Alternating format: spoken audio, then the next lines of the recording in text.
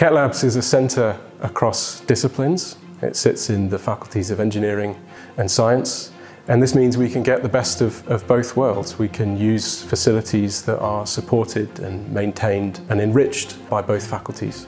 What's key to our mission here in QET Labs is to facilitate new people, new skills and new hardware for quantum technologies and quantum information science. So QET Labs is a large and vibrant research centre of around 100 people.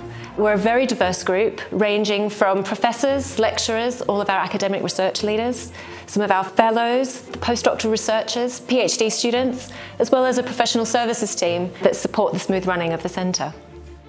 Bristol is an originator of the field of integrated quantum photonics, and it really embodies what the quantum technology ecosystem needs to continue to do.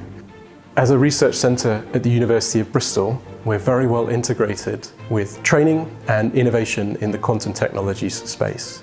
So that includes the undergraduate training programs in the schools around the university, the MSc in optoelectronics and quantum technologies, the Quantum Engineering Centre for Doctoral Training, and on the innovation side, the Quantum Technologies Innovation Centre.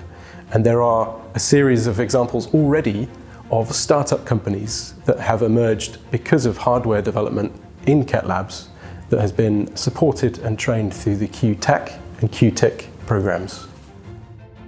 So QET Labs now exists in an ecosystem of not only other academic institutions that are pursuing quantum technologies, but really large companies that are well funded to develop and commercialize quantum technologies, from Silicon Valley to Europe to Cambridge, Oxford and Bristol, which also has a number of quantum technology startup companies.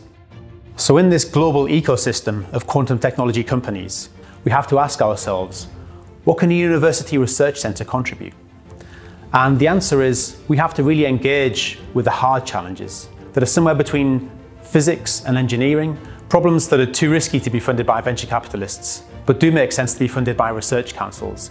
We need to develop the beautiful ideas and the daring experiments of the young and brightest researchers that come to Bristol. We're still on the B of the bang in the quantum technologies revolution. Like other revolutions, like the Industrial Revolution, it will be decades or 100 years long. And it won't just be one innovation. It won't be like there's a quantum computer and that's it.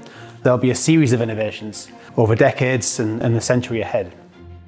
We have a wide range of opportunities here at Bristol for quantum technologies. These range from training opportunities through to strategic partnerships and collaborations. As well as being involved in our world-leading research, people part of the group have wonderful opportunities to get involved in many different types of activities, including things like outreach and engagement opportunities, such as our international summer school. There's also the opportunity to attend internal seminars, as well as being involved in both internal and external collaborations with other groups. You can also attend international conferences. In addition to that, we also have our annual BQET conference that we run every year.